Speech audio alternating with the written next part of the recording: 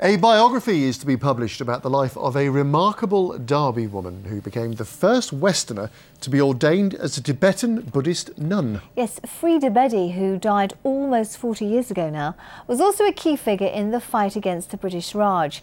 She'd married an Indian man. She was imprisoned for her support of Mahatma Gandhi. Navtej Johal has been to meet the man who is writing her life story.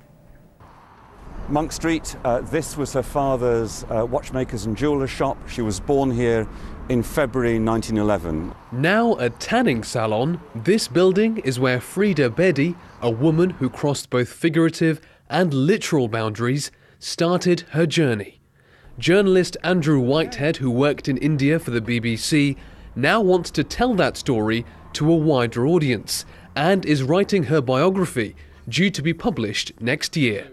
Her parents were shopkeepers, so they weren't very poor, and getting on in life was really important for them. Freda's young life was disrupted when her father died fighting in World War I. He died when she was 7, and I think much of her questing and crossing of boundaries throughout her life was trying to come to terms with the loss of a father who she barely remembered. And we've come to Littleover Parish Church to see the memorial where his name is present. Yeah, that's him, Francis E. Hulston.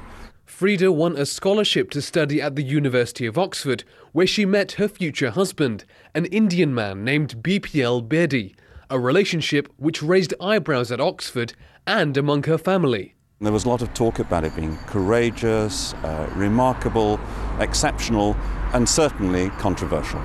Freda and BPL moved to India, where they started a family and became involved in the campaign for Indian independence. When Gandhi called upon his followers to be arrested as part of a campaign during the war, she volunteered for arrest and she spent 3 months in Lahore Women's Jail.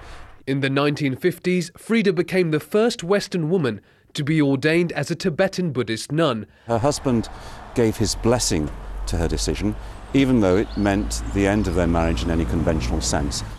This is Freda Bedi's family home in Littleover, where she grew up. Why should the people of Derby and the East Midlands be interested in this woman? What is her legacy? Well, first of all, she was a Derby woman who certainly made her mark on the world.